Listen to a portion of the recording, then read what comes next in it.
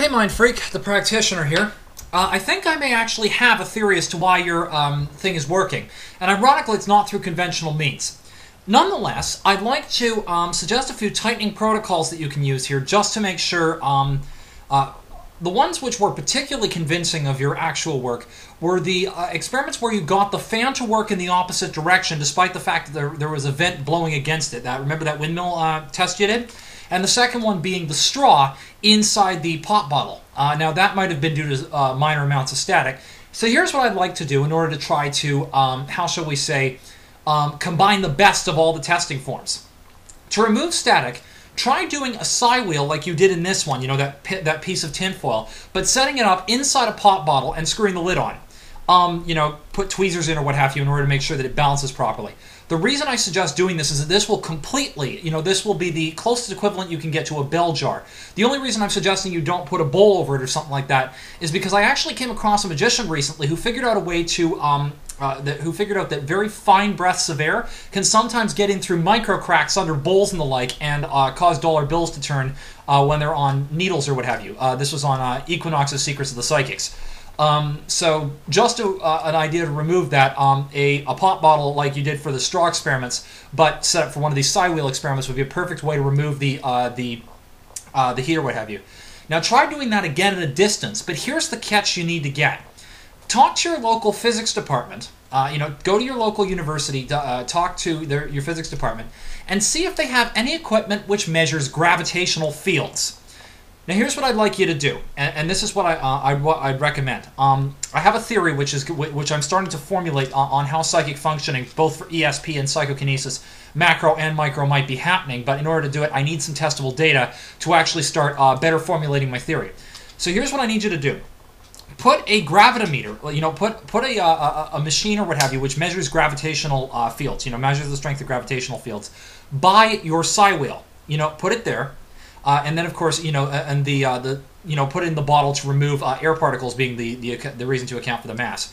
Then start doing your basic, you know, and what you do is record on camera what the gravitational field strength is reading of the mass of that bottle. You know, bottle, psi wheel, and everything included. Get that under control in your video. Then here's what you do. Go to, you know, have somebody with a second camera measuring that, you know, and you can show it from separate angles, measuring the, you know, measuring the changing numbers on the gravitational, you know, on the gravitometer. Then what you do is you start off doing your psi wheel work and start moving it from a distance. If the psi wheel still, and try to keep moving your psi wheel from a distance again. Then what you need to do is make sure that gravity meter, and see, and here's the thing. When you're using the telekinetic effects, see if the gravitational, see if a stronger gravitational field emerges near the psi wheel or the bottle when you're doing your psi focusing than when you're not. There's a reason I'm suggesting this. I have a suspicion that what's actually going on is that all mass emits gravity.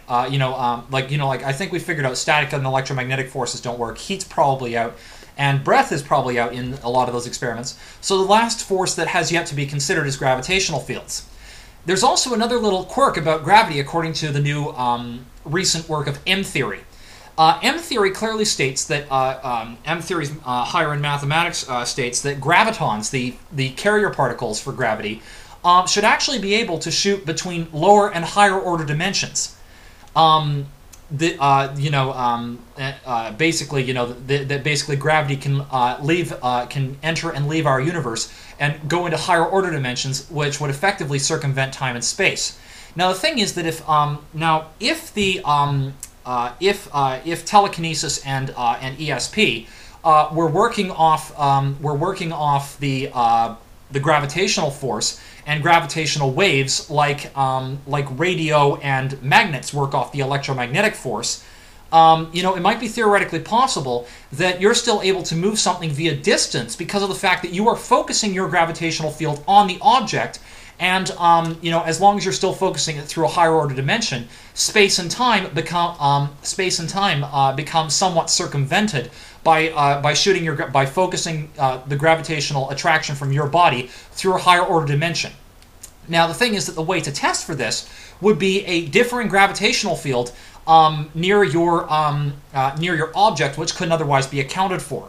So what you do is that, and there's a reason. That's the reason as well. I suggest having a second person with a video camera, viewing the, constantly videotaping the numbers. So this way that the extra person there and their breath or what have you would constantly be, there would always be like a control variable of that from beforehand, like say 5 to 10 seconds before the clip, or half a minute before you actually start trying to influence it, then trying to influence it from a distance for say the minute, and then another half minute afterwards for another control run. This way you still get breathing times and a bit of a variation of a control period, and then a period when you're doing the actual influence. And here's the thing: if the side wheel still moves, like as you're filming it, and if according to the second camera you do get a deviation, like a stronger if the numbers start going up, like you start getting a stronger gravitational field, ask the local professors how to do a statistical calculation to see if that difference is statistically significant. If it is, and you can repeat it over a series of trials, like a series of these experiments, you may actually have the carrier particle. Now, if the thing still moves at a distance and there's no change in gravity, let me know, because I want to make sure that this way, because that would actually be the first. Thing. If that, like I said, if there's no change in the gravitational field, send me a message to let me know, and do post your videos online, of course, with this if you can manage to get a hold of something like that, because I'd like to take a look at the possibility of gravity being a carrier, of gravity being the carrier for. For telekinesis, micropsychokinesis, and ESP.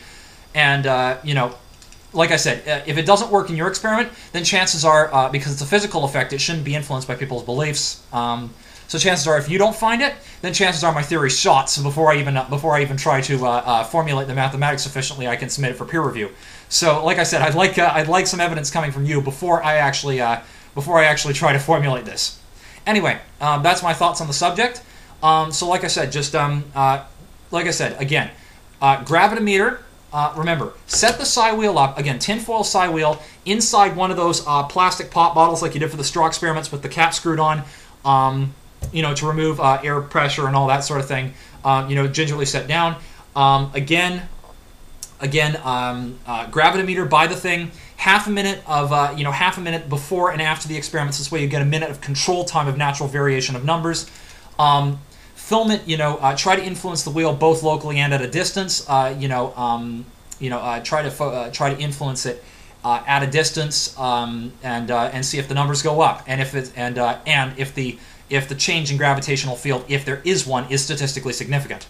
So yeah, and by the way, if you get all this data, like whatever the results are, in addition to posting videos, could you do me a favor and send me a private message with all the statistical calculations and whether or not it was statistically significant or not?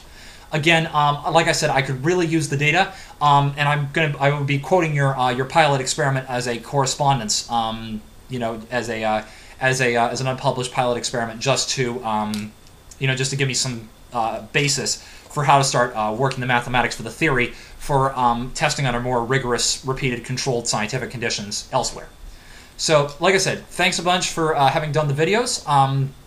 That's the theory I'm giving. Is that that's the theory I'm putting out there? Is that it's tested by that it's actually controlled. That telekinesis is being propagated by your focusing your gravitational attraction in certain directions, and thus manipulating the movement of thus moving the side wheel through manipulation of gravitational fields, and the theory can be tested for by stronger gravitational fields when you try to that can't otherwise be accounted for when you try to influence the side wheel, as opposed to when you're not trying to influence the side wheel. Hopefully, like I said, put my theory to the test, please, and hopefully I'll get the data back either way. Keep up the good work, Mind Freak. Toodles.